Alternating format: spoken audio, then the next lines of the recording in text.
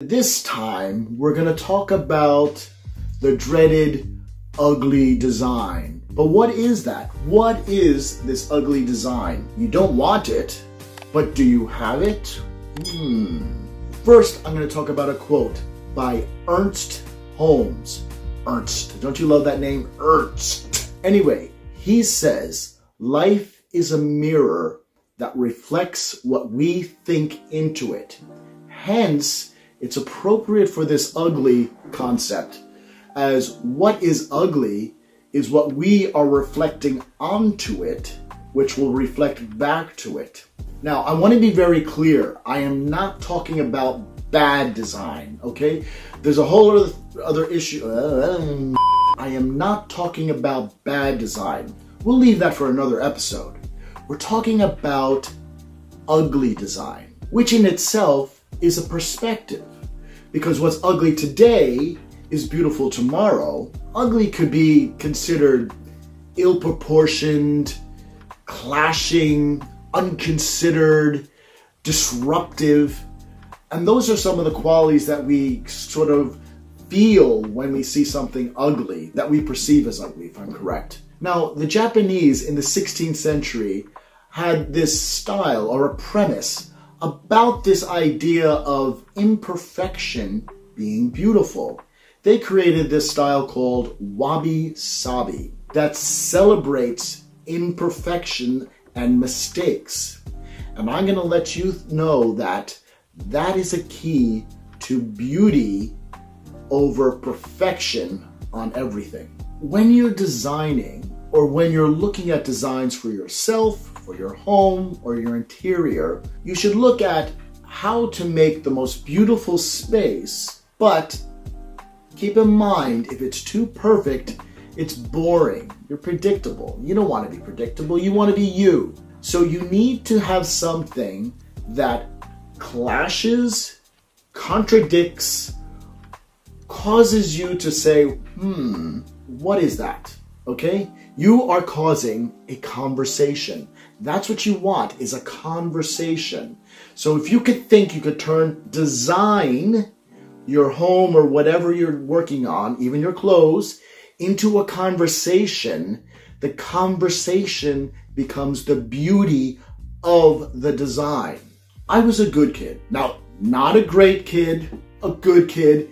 And my brothers and sisters can let you know, no, he wasn't. I could tell you all the things he got in trouble with. Anyway, there was a field trip, and I wanted to wear my favorite shirt, pants, and shoes.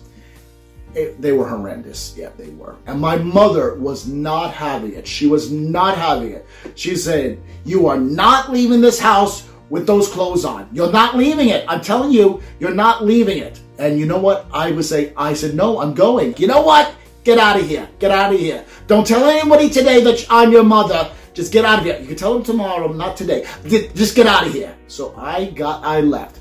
And I was happy because I was wearing all my favorite things.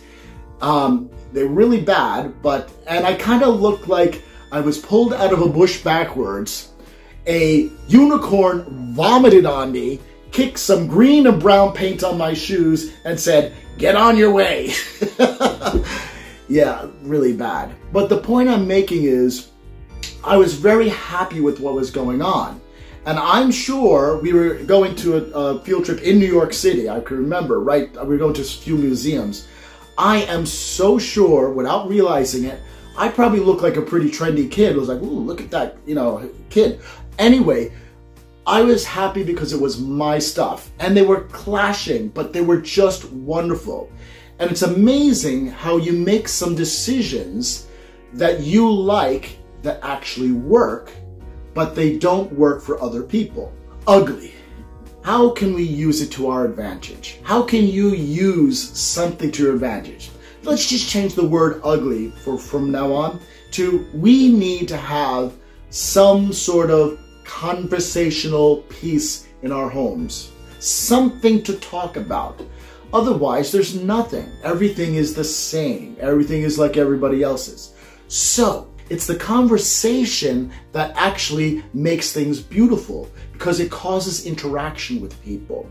And so my challenge to you, and I would like to hear the comments below, is to go and find something so on left field and so, like, if you want to say it, ugly, and put it in your home and see what people say when they come in it. What you're doing is you're creating interest. And that's what you really want with design, to create interest. So if you choose you know what? I'm going to go find something with you, okay? Let's go. I'm going to find a piece with you and we'll see what it is. Okay, let's go.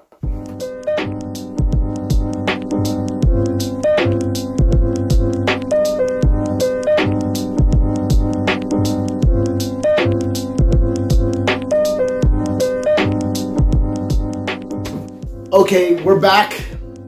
And I found this piece that I have to say is pretty extraordinary. Here we go. Look at that. Wow. Wow. Okay, let's see everything that is wrong with this. Everything that's wrong with this.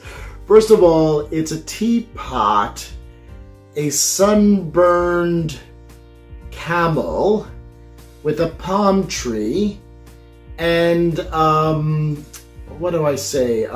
Yes, it's a vomiting camel, sunburned with a palm tree on it, and a desert. It just doesn't work. But what I can tell you about this piece is that, you know what? Let's go put it in a setting. I'm going to see how this works in a setting and show you how it causes a conversation. Let's go. Here I am. Here's the teapot. How do you like the tux? We're going to an event, and I'm going to show you how this could look extraordinary along luxury pieces. Let's go upstairs. Come on.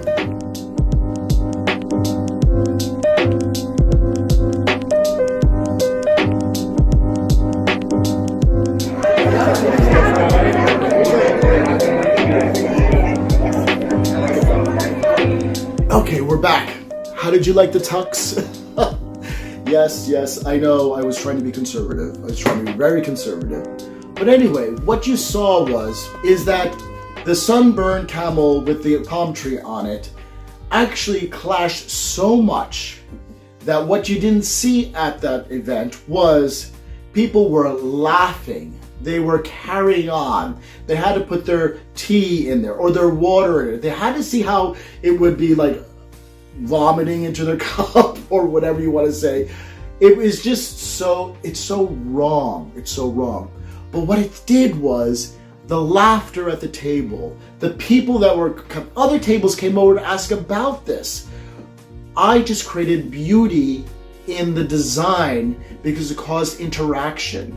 So design becomes more than just four walls. It becomes the community. And so what you want to try to do with your space, with your architecture, with your home, with your clothes, give something that's a little bit off, a little bit different. Cause someone to come, hey, what is that? What is that? It doesn't mean that they don't like it, doesn't mean they like it either, but it causes this interaction where you would never have this conversation before. I want to show you some other examples of how clashing design works, whether it's an interior, architecture, clothing. Clashing like this against something beautiful actually is beautiful. It's in the eye of the beholder. And if we had everything so perfect, we wouldn't have so many nice things. It'd be one for everybody. But anyway, this causes such a great conversation. I'm still laughing at the fun that I had. So that's it, and thank you for coming. And that was our 10 minutes. And 10 minutes, my mother would go, 10 minutes you wanted to get back. Don't listen to his nonsense. He's doing some nonsense. Well, anyway, I'm glad you listened to my nonsense. And I'll have another design topic for you next time. And enjoy. And remember, beauty's in the eye of the beholder, and you get to choose. Even this.